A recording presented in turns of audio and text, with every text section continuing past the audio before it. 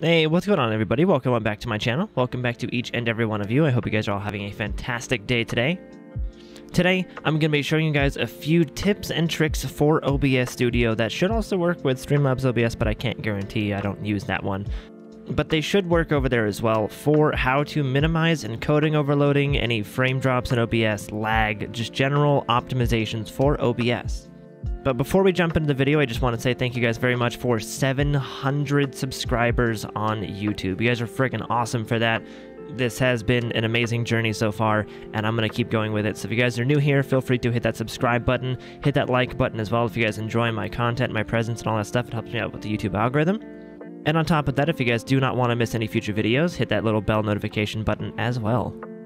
And I have my Twitch channel linked in the description down below if you guys want to come hang out over there. We have an amazing community of people. We just play games all the time. We just hang out, have fun. We get immersed into the game, and it's just a good time. We'd love to have you over there. And on top of that, real quick, we do have the Patreon. You guys can go and support the channel for as little as $5 a month and earn some extra perks and incentives as well. Some cool stuff you guys can get over there. And we do have the merch link down there as well. If you guys want to buy some cool Mr. J merch as well, that'd be awesome. And now, without further ado, let's jump into the video. So this video, this one specifically, will be catered more towards the beginners, the casual market of people just trying to use OBS, and just the people who are not so tech savvy. So if you are the tech savvy, the advanced, and the people who want that nitty-gritty details of how to use OBS, let me know in the comment section down below. Let me know, let me hear you want that video, and I will make another video dedicated towards the advanced people on how to optimize OBS and things like that, and just the cool little features within OBS that you guys can utilize. But this one will be directed towards the more casual, sort of beginner audience that are just trying to get their foot in the door for OBS. So if you are trying to fix any encoding overloading or dropped frames or lag within OBS that you're noticing in your stream or even in OBS itself, the first thing I can recommend you do is switch away from Streamlabs OBS. That's step one.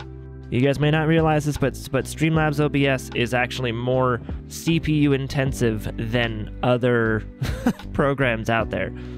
So if you're using Streamlabs OBS and you're seeing high RAM usage, high CPU usage, or just in general, if you're just seeing any performance stuff, I would first of all switch to OBS Studio. There are a ton of tutorials out there on how to set everything up. It's super easy. It's not like it's super bad or anything. And if you want tutorials on how to set up OBS Studio, let me know in the comment section down below. Let me hear you want that video as well, and I'll make that one as well. But that's the first step, is switching away from Streamlabs OBS and coming over to the dark side of OBS Studio because it is way more optimized and it gives you so much more control over things. The second thing you can do that's actually in OBS Studio is you want to go down to the settings button down here, and you want to go over to the advanced tab over here on the left. And then at the top of the advanced tab, you want to look for process priority. Yours might be on normal. If it is, you want to set it to high. What this will do, just in a simplistic terms, is this will change OBS's priority on your computer to high. So if you're running a super intense game, or if like you're on a lower end PC maybe, and running your capture card through a console, and your capture card takes this huge chunk of your computer's processing, setting your process priority to high will allow OBS to maintain a higher priority and not have its resources taken away. So whatever OBS needs to run will be given to it, so that way the games don't just like stranglehold your PC. So setting your process priority to high will help negate a lot of those encoding overloading or dropped frames or whatever.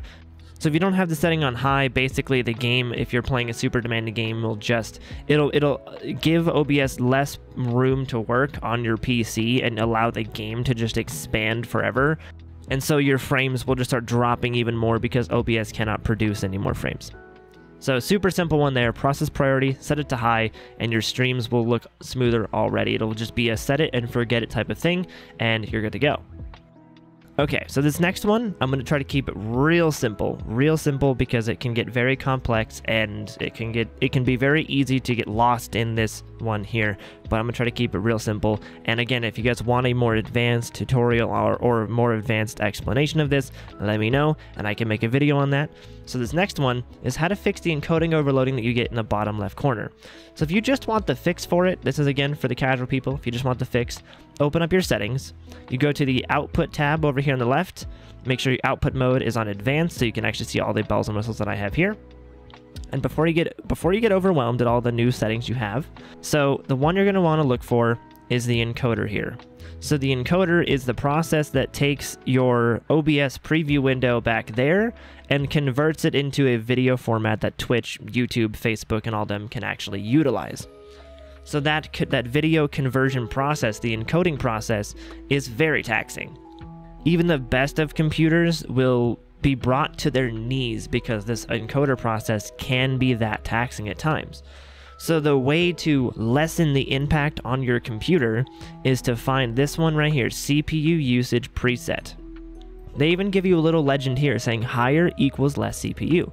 So if your computer is, let's say, if your computer is anywhere between 7 or 5 years old or something like that, and you know that your computer, even at that time, wasn't the best of the best, then you want to stick to these first three. Ultra fast, super fast, very fast. Those are the three you want to stick with. If you think your computer was like middle of the road, mid-tier for a couple of years ago, you could probably get away with very fast, faster, or maybe fast. Maybe fast. If you're doing some kind of console stream where you're using the capture card a lot of time, you can probably get away with something that's a little bit in between medium to very fast, even on an older computer, because all your computer's doing is doing the capture card. But if you're on like a super low end system, yeah, start with ultra fast and work your way down, because as you go down this list, as you go from ultra fast, very fast, or whatever, as you go down the list here, it will be using more and more of your CPU. So start from the top and work your way down, and whenever you see that encoding overloading, just go back to the previous one and save it there. Hey guys, future me, I just wanted to inject real quick that I did forget to mention about the NVENC encoder options here that you guys may see. You may also see something like QuickTime or some sort of an NVIDIA sync or something like that, some other options depending on what your computer's actual hardware is. But I just wanted to mention that the NVIDIA NVENC H.264 encoder here, the big mouthful of numbers and letters that you see there, that's an incredibly amazing option if you have that as an option on your computer. The way to know that you'll have this option is if you have a graphics card as a gaming PC, as a graphics card from like the 900 series up. So if you have like a 960, 1060, 2060, 3060, any of those, any from like that generation on, anywhere around there, you'll have this option. And why this is so special is because the NVENC is the NVIDIA encoder. So the entire encoding process that I just explained can be offloaded to your graphics card. Those new gen graphics cards from the 900 series and up, they have a special dedicated encoding chip. So that entire process I just mentioned about the encoding can be offloaded to that dedicated chip, meaning that your entire computer does not touch the encoding process. So it can really help bring up your in-game frame rate, as well as it can also save you some OBS frame rate as well. So if you have the NVIDIA option here, I would use that. If you don't have the option here, then continue with whatever I'm going to say next. The next thing you can do to help with the encoding overloading is inside of your video tab here on the left, you want to change your output scale resolution. So if you're still seeing encoding overloading even after changing your encoder preset, this is where your resolution needs to be changed, because your resolution and your frame rate do actually affect how much of a taxing process the encoding process is. So the higher resolution and the higher frame rate, the more frames the encoder is having to produce, the higher resolution each frame is, and all that stuff like that. So to keep it simple, the resolution and the frame rate down here both can be changed if you are still seeing encoding overloading. So if you're at like 1080p, drop it down to like 720p. If you're at 720p and you're still seeing it, drop it down to like 540 or 480 or even like a 360. You can type in custom numbers here. You can see I'm at 1664 by 936. That's not on the list here. You can type in custom numbers. So if you want to type in 360p, you can, whatever it is, you can do that. You can also change the frame rate here from 60 FPS to 30 or even 24.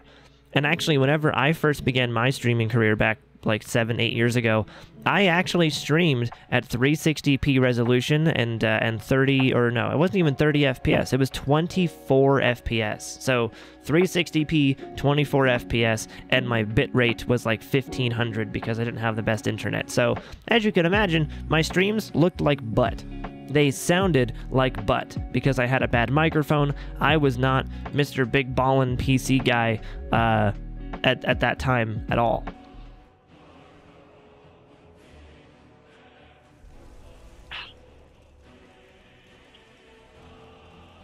That snipe, that snipe, that snipe. Oh, that snipe though. Ooh, get wrecked. That MLG snipe though. And so don't let people convince you, don't let people get you down about your setup not being enough. You can definitely make things work. People hung out with me, people stopped by, I gained a following even with that lower quality stream because I myself was fun. I was talkative, I was entertaining, all that stuff. So don't let people convince you that stream quality is everything, because it's not. So that's the encoding overloading. That's the simplest way to put it, is the encoding overloading just means that your computer is having a struggled time trying to actually encode the stream, so you can change your CPU preset to anything faster up here, and these are going to be good to go for that. And then you can also do your resolution change and your frame rate change, and that should help lessen the impact of it as well.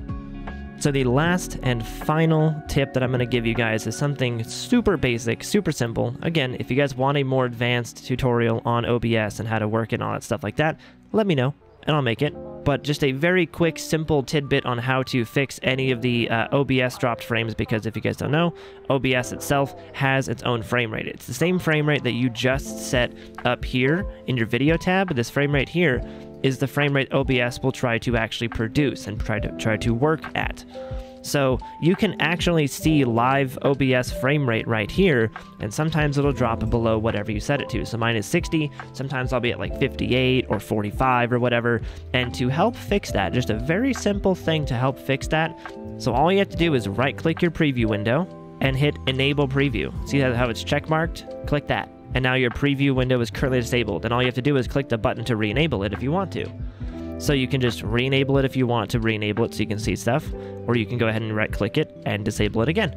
And what this will do is it will actually stop your computer from having to render this preview window, so it'll save your computer resources from having to render that entire preview window.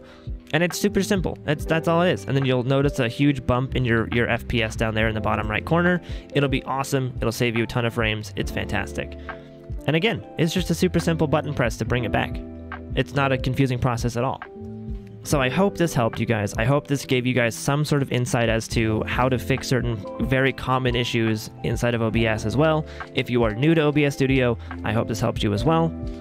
And that should do it, guys. That should do it for today. That's just a few tips and tricks to help you guys combat the encoding overloading, any frame drops in OBS, anything that can make OBS run a bit more smooth. So again, this is a very simple video. If you want the more advanced tips and tricks, the one that kind of goes a little more in depth on how the process actually works in OBS, let me know, and I'll make a more advanced one for the more advanced users who will utilize that. But for you casual people, for you newbies out there that are just learning OBS Studio, I hope this helps. So, thank you very much for watching, guys. Thank you very much for being here and hanging out with me today. If this did help you guys, if this did solve some of your issues, feel free to leave a like on the video as well. It does help me out a ton with the YouTube algorithm. If you like me, my presence, my vibes, all that stuff like that, click that little subscribe button. And if you don't want to miss out on any future videos, click the little bell notification as well. On top of that, if you guys do want to really support the channel, if you guys really like my vibes, we do have the Patreon link and the merch link down below. The Patreon link gives you guys cool incentives for supporting my channel for as little as $5 a month. And the merch link, of course, offers you guys some pretty cool merch you guys can wear around and support the stream with. So if you guys want to do that, there you guys go. The links will be in the description down below. But that will go ahead and do it for today's video, guys. Thank you very much for watching. Thank you very much for hanging out. And I will see you guys in the next video. Bye, guys.